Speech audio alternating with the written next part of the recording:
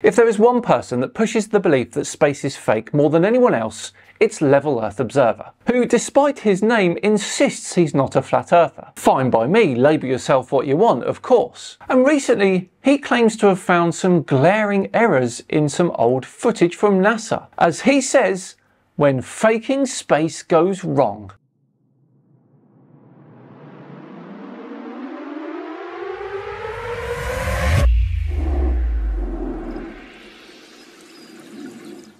Hello all and welcome along to another video with me, SciManDan. Thanks very much for joining me. Before we start today, a quick reminder to hit that subscribe button if you haven't done so already. And you too can join the elite club of people who don't fall for nonsense. Perks include smugness and better dinner party conversations. Right, on with the show. We join Level Earth Observer as apparently he's about to show us what happens when faking space goes wrong. This should be interesting. We will forego his intro and get on with the good stuff.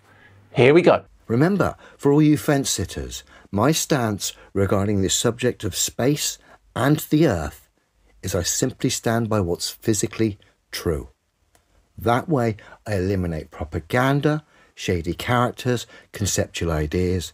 I simply stand by the physical truth of this Earth. That gives me a foundation to see very clearly, okay? The thing is, we already know the truth of the Earth and space. It's well documented and well understood. You're basically closing your eyes and your ears when it comes to all that evidence. The results of what is physically true, go test it for yourself. They highlight to us all. Unfortunately, what we've been told, that the globe is our reality, is exactly the opposite. The globe is physically impossible. And then, of course, when we entertain space, it only gets worse. So let's have a look.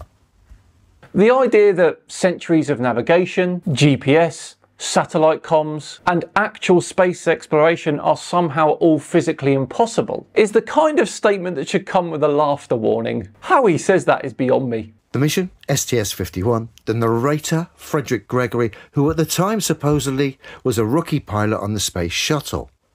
Frederick went on to become a NASA administrator. Frederick's narration is great and makes for a wonderful story until you actually cross-reference what Frederick's saying. And when you cross-reference it, it really is incredibly damning, and the conclusions we're left with, yeah, aren't great. So let's have a look. We're going to play the full clip. It's what? Just over 3 minutes. And then we're going to dissect it up, and we're going to delve into the conclusions we're left with, which we didn't do previously. And yeah, if you're a space fan or you're someone on the fence, it's time to wake up and smell the coffee. Okay, fair enough, Level Earth Observer. Let's have a look at the clip. Our crew patch was designed by the daughter of one of our crew members, Carol Lynn, Don Lynn's daughter. Did an excellent job. We were very pleased with it. While Challenger waited out on the pad for us, we were having breakfast. This is the morning breakfast. You notice we carried the motif of the gold and silver team across. The biggest trick about this was eating breakfast with those shirts on and then packing them up and getting them on board the shuttle so we could have them on board for our crew picture. Exiting the quarters, we all marched off to the van, gave our usual happy wave, and we're ready to go out to the bird. Now, this is the STS-51B mission and was the Space Shuttle Challenger. And it was crewed by Overmyer, Lind, Tagard, Thornton, Vanderberg, Wang, and Gregory, who is the narrator of this video.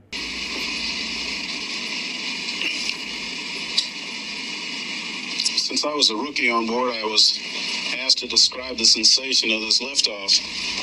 We had an awful lot of training, a couple of years worth, but nothing fully prepared me for the actual sensation of those main engines starting and then eventually those solids sliding. And I'll tell you, this son of a gun really rattles when it takes off. I kept looking out the window and Bob would say, "Go back to your instruments." So the pilot's job is not to observe, but to monitor and make sure that everything works properly. After we took off, of course, we had a big roll and something very unique in this picture. In this series of shots, we're going right up the eastern coast of the United States. We'll flash back and forth between this outside of the window shot and the orbiter actually from the ground, but I think it was spectacular. This is a very interesting take from a space shuttle pilot. If nothing else today, we've all seen something awesome. We can see the horizon come up. We're right up the eastern coast. I commented to Bob that we have just gone through some clouds. Those clouds we just went through were at 42,000 feet. So you can tell we were really traveling upward.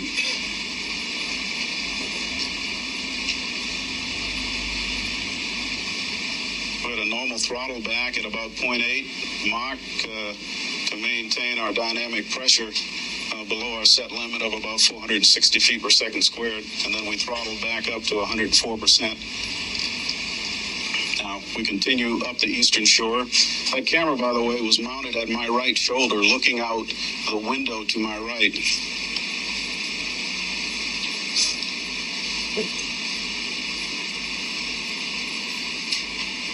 Unreal views there. Can you imagine sitting in the space shuttle and looking out the window at the Earth? Awesome. That was the Chesapeake Bay. You can see the Chesapeake Bay, Potomac River there, into the Washington area. Delaware Bay, the Sea Isle coming up on Atlantic City to the right of the screen. The next thing you'll see is Long Island. It certainly doesn't take long to get up there at all. There's Long Island coming up on the right side. You can see Manhattan there. We'll go right on out the tip of Long Island. See the northern and southern shores out there, the Hamptons. And the next thing you see is Cape Cod. And all of this is real time. This is how fast we were going. Actually, pretty slow compared to our actual flight when we got up to 190 miles. There's Cape Cod there in Boston. Okay, great, good stuff. Let's see what a Level Earth observer has to say about the video. So what I did was identify two very distinguishable landmarks that we saw in the footage. I then measured the distance between those two landmarks. In this instance was Delaware Bay on the left and to the beaches of Cape Cod. I measured the distance and then I measured the time travelled between those 2 points of reference to get some estimation of speed. And what I got was ridiculous. The speeds in the footage Frederick was narrating were 35,000 miles an hour. Essentially 18,000 miles an hour, the footage of the space shuttle that Frederick had told us was real time. But that footage, when we cross-referenced it by measuring 2 points of reference in the footage, getting an estimate of the speed we got was 35,000 miles an hour, which is 18,000 miles an hour faster than the space shuttle can go. Right, I'm going to give you a variety of small reasons why this might be wrong, and then one big one. First off, his timing is actually wrong. I timed how long it took to get from Delaware Bay to Cape Cod by it crossing the right window edge. It was more like 40 seconds, not 35 seconds. But that doesn't really affect the speed calculation. This is just more of a point of his accuracy in general. Next, I noticed a very tiny zooming in during the playback. When you zoom in, everything in frame looks bigger, but it also looks like it's moving faster across the screen. We've also got to take into account that the camera's being handheld here. A slight nudge of the camera moves that right window ledge relative to the Earth, and that could shorten the crossing time. You're also not looking directly straight down. At the frame edges, you're seeing features far off at an oblique angle. That means stuff slides faster across the image. We've also maybe got to take into account that Delaware Bay and Cape Cod are at different distances to the camera. And finally, this is ancient footage. There could be some frame rate conversion issues here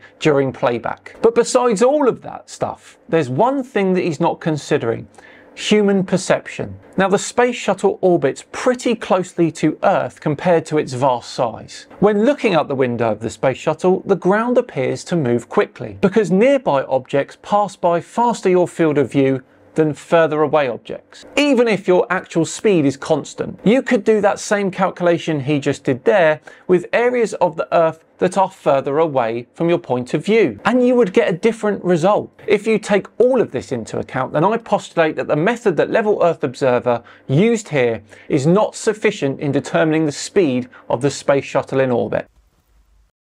Just showing how I measured it, I put a visual indicator on the screen starting at the left of Delaware Bay and then finishing at the beaches of Cape Cod, just showing you how I measured it. Coming up on Atlantic City to the right of the screen. The next thing you'll see is Long Island. Certainly doesn't take long to get up there at all. There's Long Island coming up on the right side. You can see Manhattan there. We'll go right on out the tip of Long Island. See the northern and southern shores out there, the Hamptons. And the next thing you see is Cape Cod. And all of this is real time. This is how fast we were going. Actually, pretty slow compared to our actual flight when we got up to 190 miles. There's Cape Cod there in Boston. So that made for a great narration from Frederick. Like I said, that is until you cross-reference it. And then when you cross-reference it using the two landmarks, the visible landmarks that I was able to identify, and then you put that information in the speed calculator, Frederick's narration is 18,000 miles an hour out. And I think I've fairly justified why your calculation is not the best. So the conclusions we're left with regarding this footage, the space shuttle footage from Frederick, who was a rookie NASA space shuttle pilot at the time, who went on to become a NASA administrator. Considering this footage is going 18,000 miles an hour faster than the space shuttle can go, Frederick's telling us it's real time. And of course, he's not realizing that this footage is too fast. That tells us two things. One, Frederick is obviously never sat on the space shuttle. I personally don't think anyone ever has, myself, okay? Which is a blatant disregard to the astronauts that lost their lives on the space shuttle, that is for sure. Do they get on the Blue Origin fairground ride? Quite possibly. But I don't think anyone's ever got on the space shuttle. And Frederick's one of the reasons why. He doesn't have a Scooby-Doo regarding the speeds that relate to the space shuttle. The fact you're actually saying this is pure irony, Elio. It really is. So conclusion number one, it's obvious Frederick wasn't sat on the space shuttle. Conclusion number two, it's obvious they have to speed the footage up. Otherwise we wouldn't have had this discrepancy. They have to speed the footage up. And of course, in this instance, they got it wrong. They sped it up too fast.